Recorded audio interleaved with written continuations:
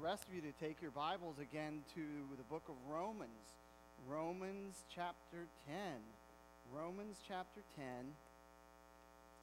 As we dig and make a little more progress into the book of Romans. Romans 10. This morning, Lord willing, we'll be looking at verses 14 to 21.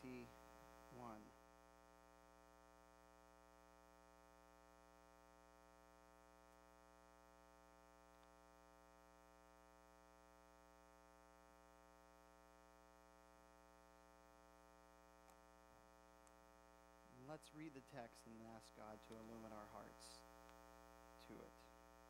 Romans chapter 10. I'll read verse 13 and through the end of the chapter. For everyone who calls on the name of the Lord will be saved.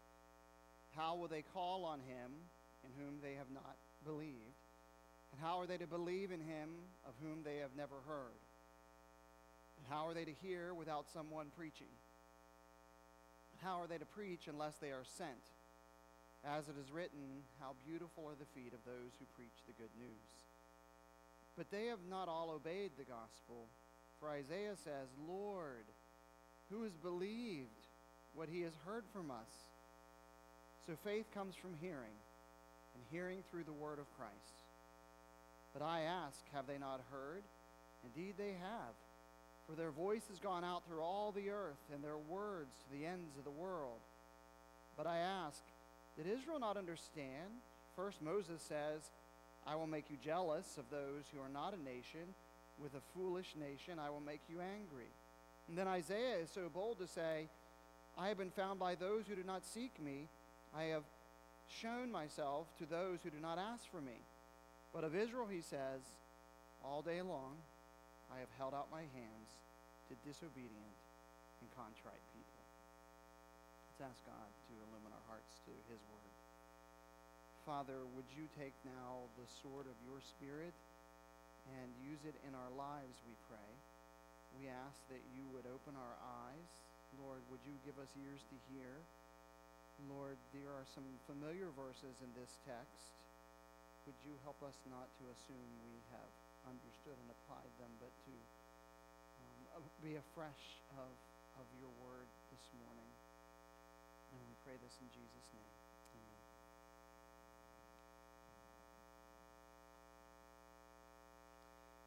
Do you remember who or what the agent was that first shared the gospel with you? Who was the first person to show you the beauty of Christ? Do you think of who they are? Do you have in mind? Maybe your mind had to go back a ways, right? Maybe that was a gospel tract that was left somewhere and you have no idea who left it there. Maybe it's a radio program that you happened upon, or a book that someone gave you, or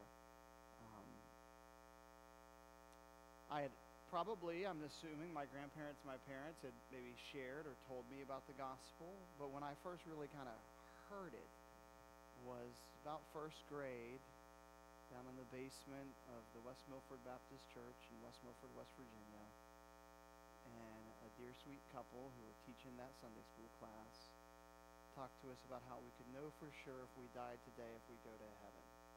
And if we wanted to talk more, to stay after class. I remember our friend John and I stayed after, and they told us the gospel, and I remember hearing it and thinking, well, this just makes sense, and prayed and received Christ as my Savior. And those are dear, sweet folks. Who was the agent that God used to share the gospel? It was God who saves us, but he uses means. God's plan, verses 14 to 21, show us God's plan for the nations and the urgency of evangelism. So as we've come into chapter 10 of Romans, remember chapters 9, 10, and 11 are a unit. Chapters 9 and 11 both talking about God's sovereignty in salvation. Chapter 10 talking about the human responsibility in it. And as we get into the end of chapter 11, this grand benediction of worship of this doxology of what's going on. So we've seen before how in chapter 9, God's sovereignty and salvation, that salvation is all of mercy, nothing we do.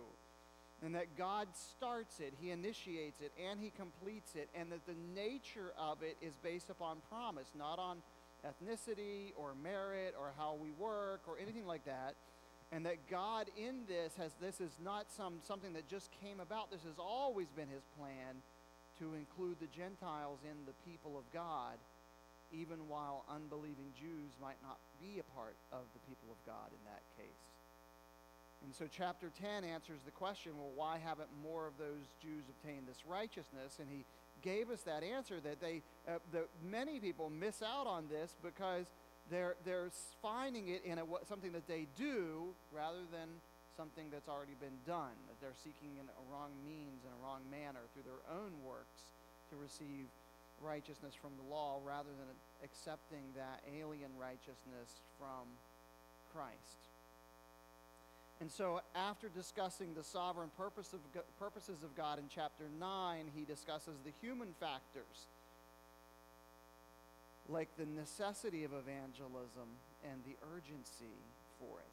And so the last time we saw the nature of how we believe, and that our faith, the organ of our belief is faith, and that the heart, and it's something we need to know, and it's something for the whole person, the heart, that how the mind's emotions and volition are all part of the heart, the inner man, the true you, and that it's something for everyone, as we saw as we came, that this is for everyone who believes, that there's no distinction, verse 12, between Jew and Greek, for the same is Lord above all, and bestowing His riches on all who call on Him, that this is the most inclusive message. It's creating this most inclusive community, and that's where we left off last week. Now, this most inclusive message needs to get to the most people possible. And so last time we talked about the way we respond to the gospel, that we respond by receiving Him, calling on the name of the Lord, believing in our heart that God's raised Him from the dead, and confessing with our mouth. And we said that salvation is as close as our mouth and our heart. If we confess with our mouth the Lord Jesus and believe in our heart that God's raised Him from the dead, we will be saved. And so we talked about then how we respond, but now, as we get to verse 14 to the end, he's going to talk about how we help others respond to the gospel. So here's the deal. We used to, at the end of the service, would say, if anyone needs to respond to the message. And there's a little bit of an issue with that, because everyone in this room, myself included, is supposed to be responding to the Word of God. We all respond to every message every time it's preached. There may be some that need help in their responding to the message preached, and that's where we'd have time to talk to someone to sit with someone. So we talked last time about the way we respond, and today we're going to talk about how we help others respond. This whole chapter gives us an instruction and inspiration for modern day evangelism. I mean, this is really God's plan, and he gives us this picture of this, that Paul's heart, he shows us already in chapter 10, Paul's heart for unbelieving Israel, the necessity of faith, how it's exclusive. There's only one way. As Jesus said, I am the way, the truth, the life. No one comes to the Father but by me. And that it needs to assert certain doctrines, like believing in the resurrection and that Jesus died for our sins. And here, he's going to talk about the urgency of this message being proclaimed and heralded. And so, but it really starts in verse 13 when it says, for whosoever shall call upon the name of the Lord will be saved. Now, here's what's cool about that. Verse 13 has already been shared with us in the book of Acts, and it's a quote from the book of Joel. And I actually want to put this on the screen. So here's the same in Joel, and it shall come to pass that everyone who calls on the name of the Lord shall be saved. Now, I want you to look there. This is some the word Lord there is in all caps. What's that a signal for? That's a signal for that this is the covenant name of God, the tetragrammaton. This is the Lord Yahweh, or as the older translations would say, Jehovah. Everyone who calls on the name of the Lord shall be saved. Now let's see it in the book of Acts. The same one that they're referring back to this from Joel.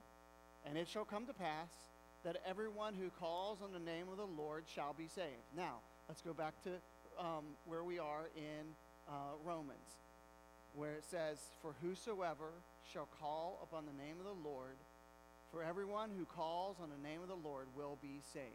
Now, this is a little simple observation, but I think it's super beneficial and super profound and helpful for us. In Romans 10:13, to whom is Paul applying the title Lord? Jesus. The Apostle Paul, the Pharisee of the Pharisees, schooled at Gamaliel, is saying that Yahweh of the Old Testament, the Jehovah God, that Jesus is him. He is speaking of the divinity and the person of Jesus. He is applying this to who Jesus is. Don't miss this. It's simple, it's a basic observation, but it's immensely profound. This is how Paul viewed Jesus, as the fully divine Son of God. Whereas we sing, he is Lord. He is Lord. He is risen from the grave, and he is Lord. Every knee shall bow, and every tongue confess that Jesus Christ is Lord. Now, verse 13 then sparks a series of questions in verses 14 and following.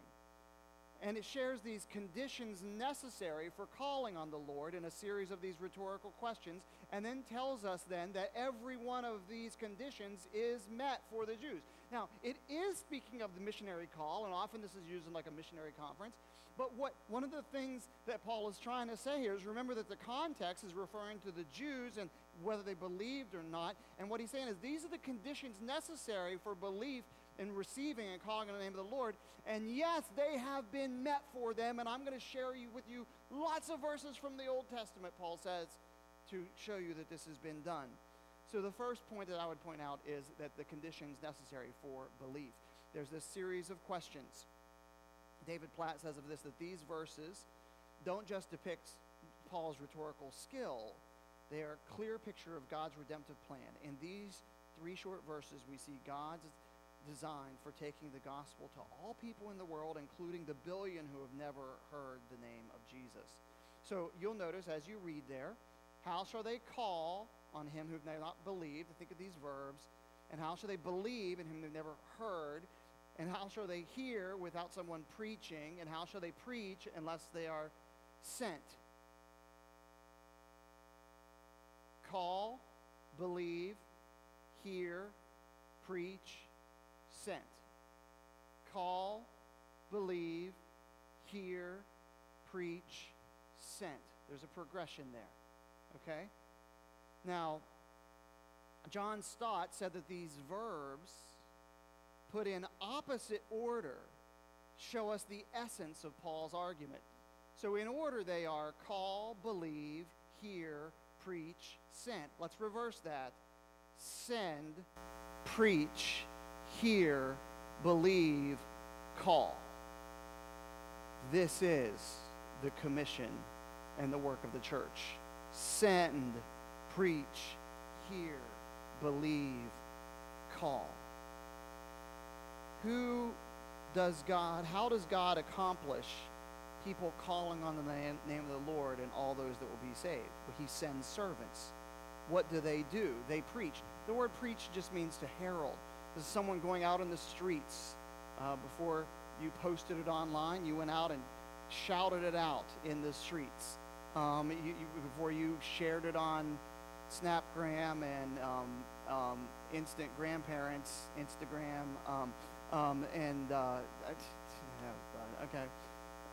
or your MySpace page, before you shared news there, you had a herald that would go out in the streets and do that. This is what a preach just means, to herald. Preach what? The message.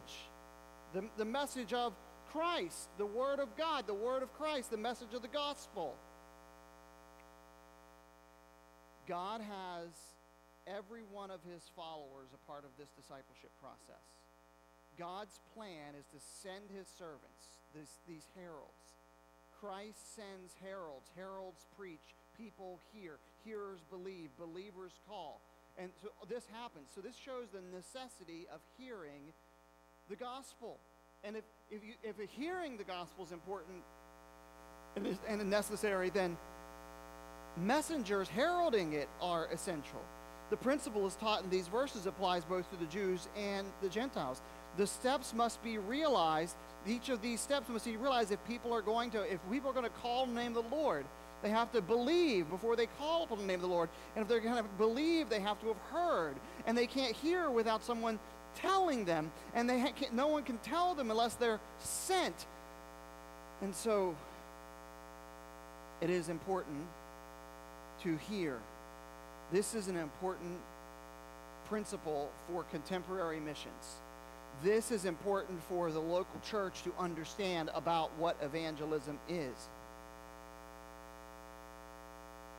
He tells them there, and he answers some questions, how their voice has gone out in all the world. Now this is speaking, he's quoting from Psalm 19. And remember, Paul had already talked about this in Romans 1, how people receive natural revelation and they see this, and so they're without excuse, but natural revelation is not enough for them to receive the gospel. They need to be told about what Jesus did for them. They can't just look at the sky and the mountains and the beach and say, oh wow, I understand Jesus died on the cross for my sins. They know God is there. They know they're not God, and they need something from God, and that they're looking for him. They need someone to tell them who he is. And that's where gospel heralds come in. Heralding the message someone shares is vital. If the message is not preached, it's not going to be preached unless someone's sent. And what they proclaim is the message of God's Son. Get this. Heralding and evangelism is heralding the gospel. It's not a program. It's not an event. It is heralding the gospel. You have not done evangelism. You have not done outreach unless you heralded the gospel of God's Son. Otherwise, you just did slick marketing for a nonprofit social and entertainment club. Evangelism is when we herald the evangel, the good news, the gospel of Jesus Christ. We forget that the gospel is good news. Evangelism in the New Testament is not a program. You're not going to go in the New Testament and see their plans or whatever. We're not smarter than God. They take the gospel and they share it, they herald it with others. And so when we as Westerners, we often want to shift the burden to others or outsource the burden so that we can have someone else to criticize or blame. But God calls us and sends us to share this message.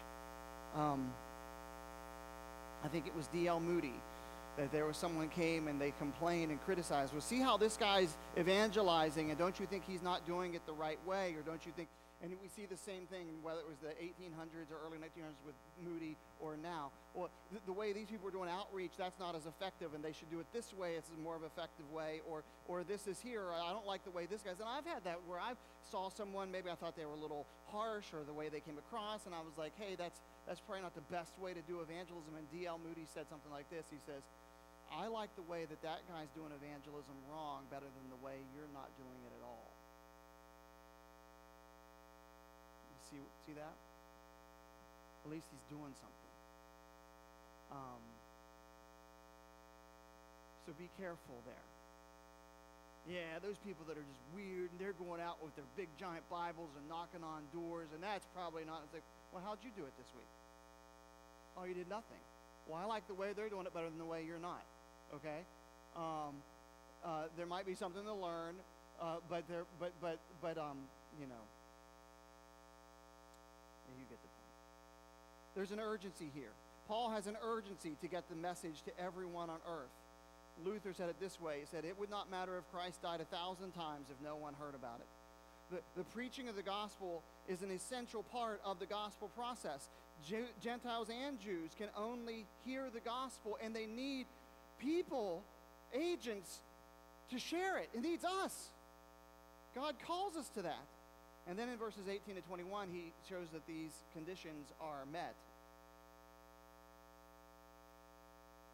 Israel can't then respond and say, well, we've not had the opportunity to hear. Ever done that where you told your kids, your grandkids something like 100 times, and then they're like, well, I didn't know about that. Folks that work in church offices is kind of one of those jokes, like they have T-shirts. It's been in the bulletin, it's been there 3 weeks, or something like that. That type of thing.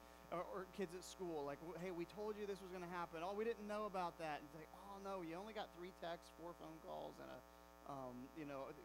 we knew, but Israel can't say, hey, I didn't know about that. The dog ate my homework. I didn't get that text, or my Wi-Fi was out, or whatever.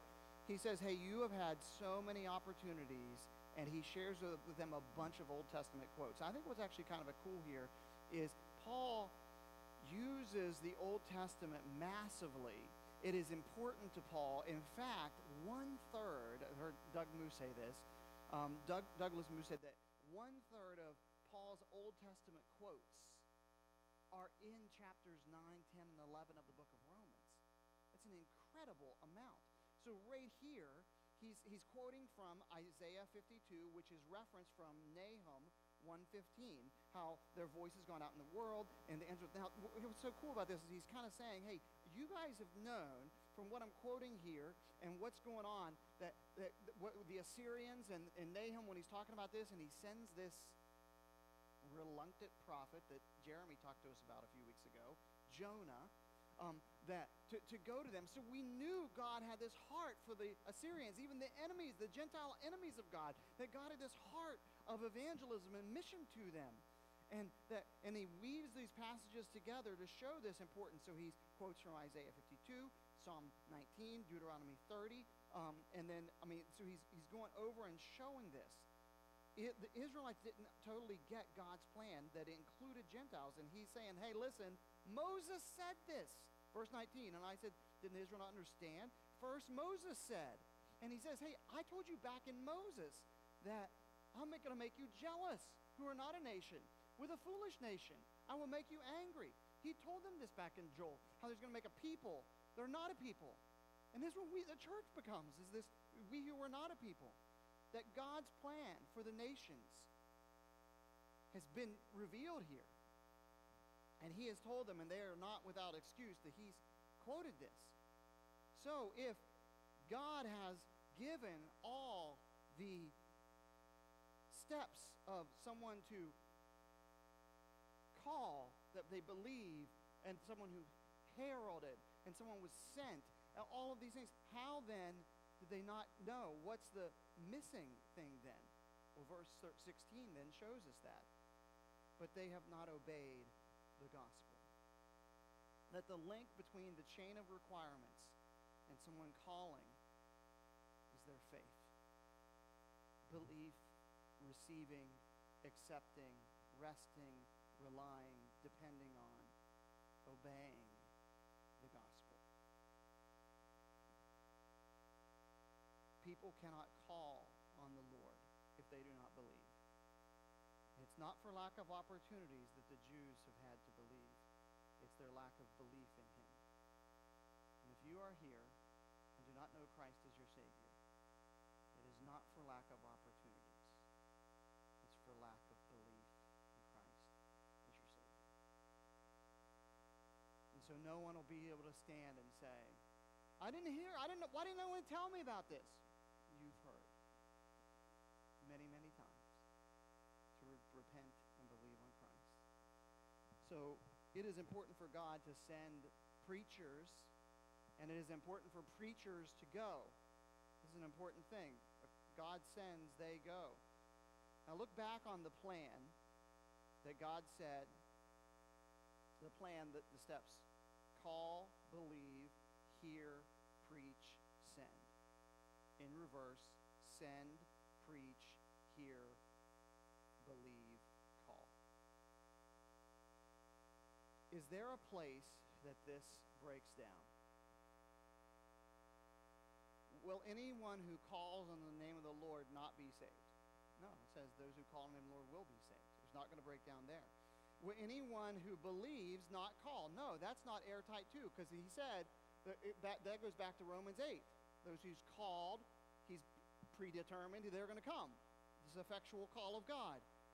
So people that will hear the gospel when it's preached. When the gospel's preached, will people hear it? Yes, he's already told us that. He's going to do that. He even told us we have a confidence of this because we see this in Revelation, that around the throne, there's people from every kindred, tribe, and nation around the throne. It's encouraging us, emboldening us for this missional work, this gospel work. Is God still sending, if that's to be sent, is God sending people to proclaim this message? Yes, he commanded us 5 times. He gave it to us in this great commission. He's told you, he's commissioned every one of us to do this. So where could this plan break down? When God's people don't share the gospel. That's where it breaks down. Because call, believe, hear, preach, send. Send, preach, hear, believe, call. The breakdown is when those that are sent don't share. Paul had an urgency to get this message to everywhere on earth. The gift that can save anybody, that anybody can have. But in order to receive that gift, they have to hear about it. You can't put faith in something you've never even heard about. And the preaching of the gospel then is this essential part of the process. This is why missions is so important. This is why personal evangelism is so important. If this is true, if it is true that there is a God and there is a heaven and there is a hell, then it should change us. So I ask you, how are your life's priorities different because of this truth? How are the priorities in your life? 20-something, 30-something, middle-ager, retiree, elderly, how are the priorities in your life different because of this truth? I'd encourage you to go sometime to the Gospel Project website and maybe even get their, I have like their prayer app feed that comes through. They track what are unreached people groups.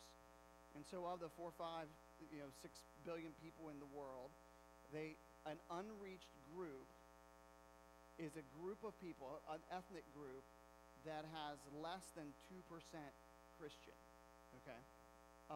Would be considered unreached. And about half of the world's population is in that category. There are people that will be born, live their lives, have their kids, work their jobs, retire, and die, and not hear the gospel. There are people that live in 08221 that will be born, live, go to school within a shadow of this steeple, have their jobs, get married, have their kids, raise their kids, retire, and die without hearing the gospel. What are we going to do about it? It should change the way we think about how we're doing life. How does the way you're doing life make sense in light of this? We use that phrase with missions, think global, act local. That we need to think in this huge way, but we need to act in local ways. You millennials and Gen Zers and Alpha generation out there, you're already wired to think globally about the global world. And you have passions to tackle big problems like suffering and poverty and climate issues and injustice. But I just want to submit to you that do you understand that eternal suffering lasts much longer than hunger does? That eternal suffering lasts much longer than injustice in this world lasts.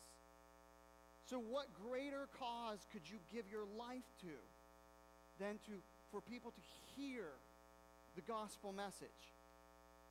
Paul talked earlier about how he's a debtor both to the Jew and to the Greek to get this message here. J.D. Greer said this way. He said, with the privilege of knowing the gospel comes the responsibility of sharing it with others. So we have some applications to make for ourselves. Whether you're in that generation or the greatest generation or the boomer generation or the Xers or the Xennials or the millennials or the whatevers, or whether you don't even know what the Millennium Falcon has to do with this sermon. Thank you.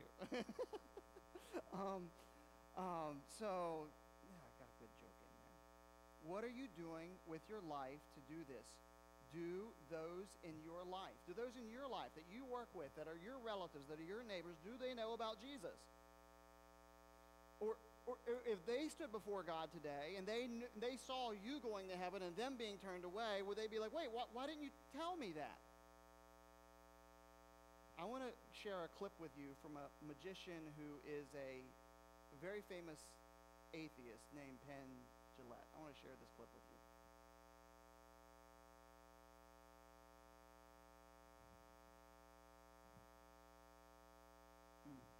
It's the one before that.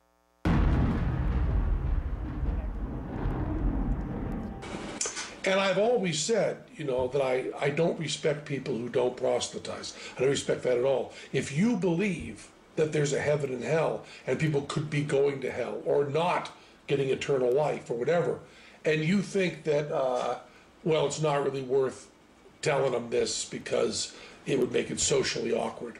And atheists who think that people shouldn't proselytize, just leave me alone, keep your religion to yourself. How much do you have to hate somebody to not proselytize? How much do you have to hate somebody to believe that everlasting life is possible and not tell them that?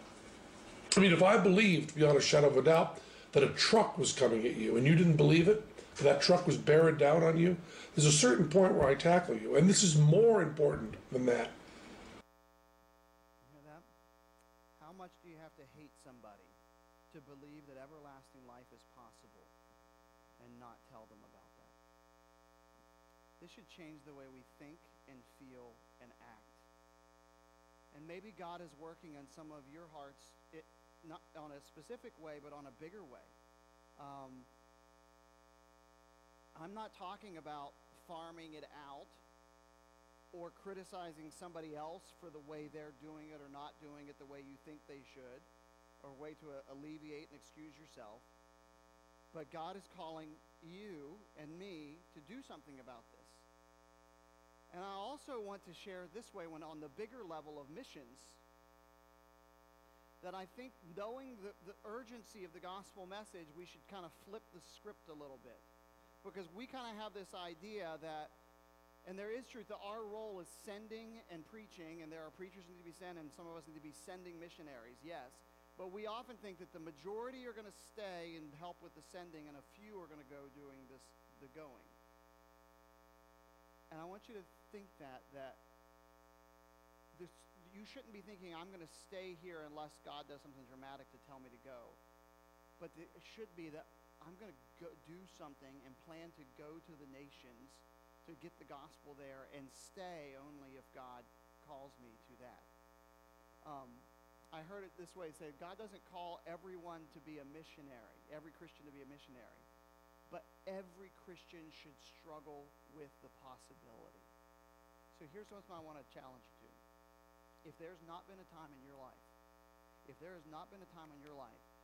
that you surrendered to missions, and I'm not talking just young. I'm saying like that you're God. I'll spend my life. I'll plan to be a missionary. I'll do a language school thing. I'll go. Or you're in retirement and you're thinking, you know what, God, the nest egg's yours. If you want me to use it for this, if you want me to go, if you want me to donate this, I'll go. If there's not been a time that you've surrendered your life to missions, I want to challenge you today to do it. That you take the hands like this and make them like this. I'll go where you want me to go, dear Lord. I'll say what you want me to say. I'll go. That we shouldn't have this. I'll hang on just in case he's calling me or pulling me. And I mean, isn't that terrible when we hear testimonies of people like how God was calling me and I didn't want to go, so I just fought it. And it's like, so is God's army really filled with all these people that he had to like beat to get to go be missionaries, and it was like all terrible for them? No, it's the opposite. That we ought to have this, that I'll go. So are you being called to missionary service, in retirement, to leave, to be sent? That might be on a long-term basis. That might be on a short-term basis, to go on a field. It might be, maybe you are in retirement and you're like, hey, I know some folks around here. I know some of your guys' friends. Hey, there's a Christian camp here or there that they could use my help, volunteer in the summer months. I got the summers off. I could do that. I could go for 3 months here. Or, hey, I've got some skills and we know this missionary. I could, so that we're not thinking, oh, maybe if. That you think, hey, I got 2 weeks of vacation. I got 3 weeks of vacation. I got 4 weeks of vacation. We could do a mission trip with one of those, or I could do this here, or I could use part of that for something in my family's life to foster the gospel, or that we would just think in those terms, that we are all an agent of sending or preaching. And so we are, so to be willing to be the going, but also to be passionate about the sending. Because we know there's some people that are not going to be, that's not their calling, but we as a church are a sending church. Like we're sent. Each of you are sent in your ways, and then we as a church send others. And this is where we're going to talk about money, because this is part of what we do, and we've got a heritage of this as a church, of sending missionaries from our congregation, but also in supporting missionaries and helping send them in our financial giving. And so I'm not talking about designating something, or I'm upset with this, or I'm going to give to this or whatever, because I know our missions committee would love to have our missionaries back at a level of support that they maybe were before. And the good news is that God has already provided enough money in our church to do that. The problem is some people haven't given it yet. They can't budget based upon something here or there. They have this. So this is a call for us to flip the options. That Christians going to live differently. That every Christian, you're going to live differently than the people around you, because you're thinking, I need to save and prepare, but I'm also thinking I want to give because I'm part of this, getting the gospel out. This is a cause bigger than me. So, who are the agents in your life that helped get the gospel to you, and who are the folks that you're going to be the agent of to get the gospel to them? Because this passage showed us God's plan for every nation and the urgency of evangelism, and he sends us. I want to close with reading end of a chapter here by David Platt.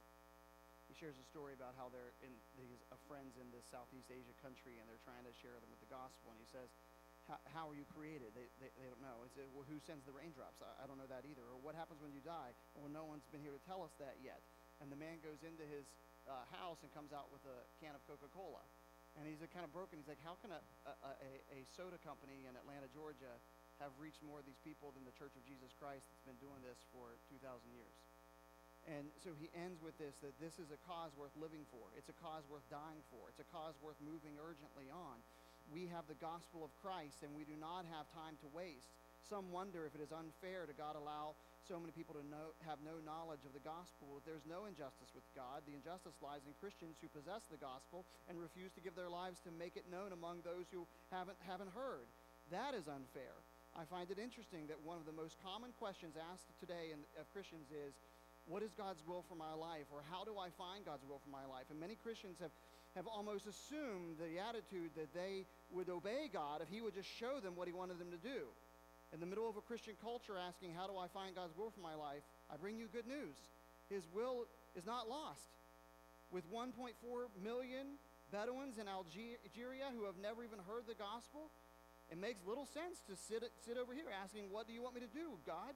The answer is clear. The will of God for you and me is to give our lives urgently and recklessly to making the gospel and the glory of God known among all peoples, particularly those who've never heard of Jesus. The question, therefore, is not, can we find God's will? The question is, will we obey God's will? Will we refuse to sit back and wait for some tiny feeling to go down our spines before we rise up and do what we've already been commanded to do? Will we risk everything, our comfort, our possessions, our safety, our security, our very lives to make the gospel known among unchurched peoples. Such rising up, such risk-taking is an unavoidable, urgent result of a life that is radically abandoned to Jesus. So how will they call on him who have not believed? How will they believe in whom they have not heard? How will they hear without preaching? And how will they preach unless they be sent? We have to send so they can preach, so they can hear, so they believe, so that they'll call. And those that call will believe because they heard, because they preached, because someone was sent. And the end of the message is this, brothers and sisters. Every single one in this room is